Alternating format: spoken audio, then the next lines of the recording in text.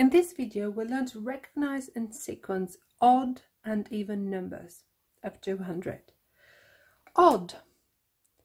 In real life, we come across the word odd in examples like odd socks. And that's exactly what it means. And even is like the pair. So I've got some socks here. There is one and another one. So I have two socks. With these two socks, I can make a pair. So number 2 is even. Then I have another sock. Can I make another pair with that? No, I can't. So number 3 is odd because I could make a pair, but there is still one left. There is another sock. Now I've got 4 socks, but I've made 2 pairs, so there is no odd sock. There is no sock left, which means that 4 is an even number because I can make pairs and have no odd socks left. Whereas 5 is odd because I have an odd sock left. I hope you can see the pattern. So I will write the numbers. So as we said, odd, even. So that's the odd socks and that's the pairs. So when we had just one was odd, but 2 socks made a pair, so there was nothing left, so 2 is an even number. Whereas 3 was odd again because we could make a pair but there was a sock left, and 4 is even because we can exactly make pairs. We can make exactly 2 pairs. And 5 is odd because we have an odd sock in there. Now what would happen with 6? So 6 would be even because we can make 3 pairs. 7 would be odd. 8 would be even. 9 would be odd. 10 would be even. So if you look at these numbers, we start with 1 if you have 1 sock. That is odd. And then missing 1 to go to 3.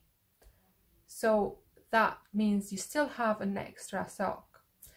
And again, they're 7 and 9 as well. Whereas with these, we've got 2, 4, 6, 8, 10. We've seen these numbers before when we count in 2. And again here, you count in 2 as well. But when you have 2 socks, it means you have an even number. So that, I hope, helps you with the pattern, because the same thing continues. So then it would be 11, 13, 15 and so on, and here would be 12, 14 and so on. Now let's see what happens with numbers that are bigger than these.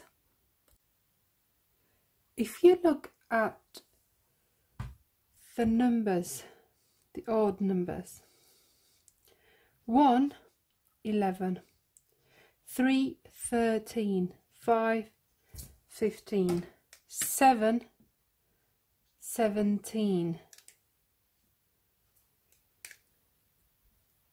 9, 19. So the unit is staying the same.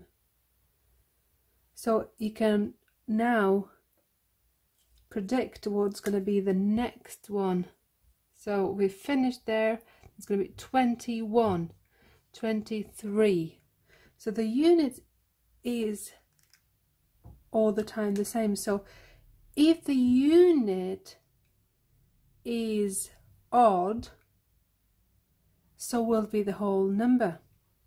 So 3 is odd, 23 is odd. So you just need to look at the unit. And why is that the case? If you look at 11, for instance, so 1 is odd, 11 is going to be odd.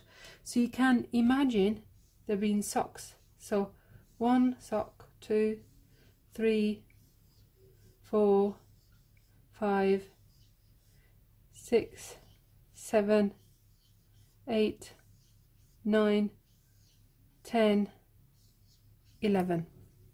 So there are 11 socks. But what's going to happen? Going to make a pair there, 2, 3 pairs, 4 pairs, 5 pairs. So with the 10 in there, we making pairs. So we've got them even. It's only the extra one that makes it odd. Same thing would happen with 13. So with 12,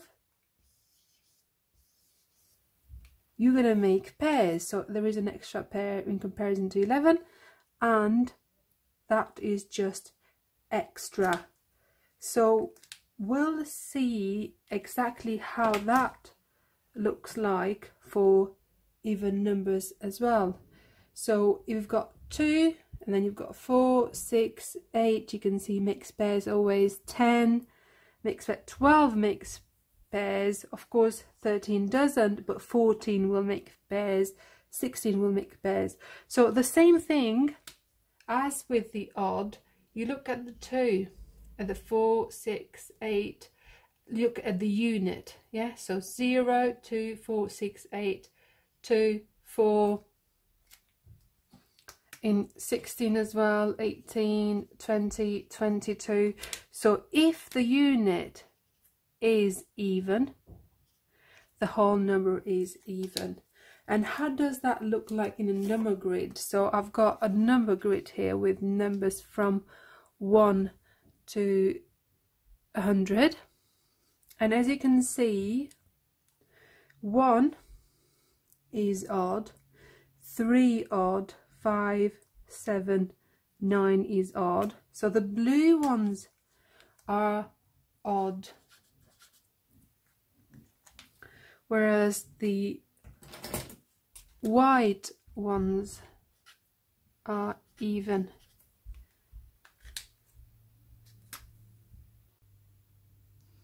So all these numbers that we saw here, 1, 3, 5, 7, 9, then we have 11. So in this column we've got numbers ending in 1, or that the units are 1, they are odd.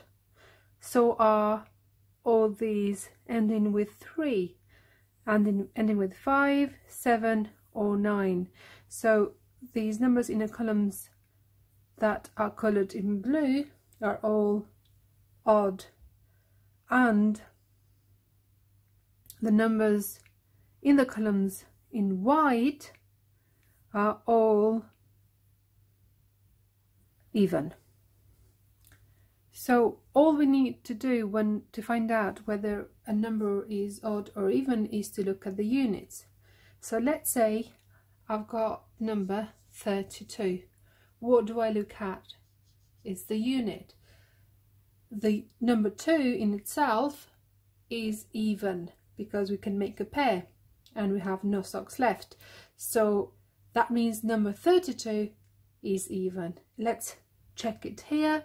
We've got number 32 and it is even in the white columns. Let's say number 45. Look at the unit, that's a 5. So 5 is odd, so number 45 is odd as well. Let's have a look. We've got 45 and it is odd. So all that you have to do is really look at the last digit, look at the unit. If the unit is 1, 3, 5, 7, 9, then the number is odd. If the unit is 2, 4, 6, 8 or 0, then the number is even.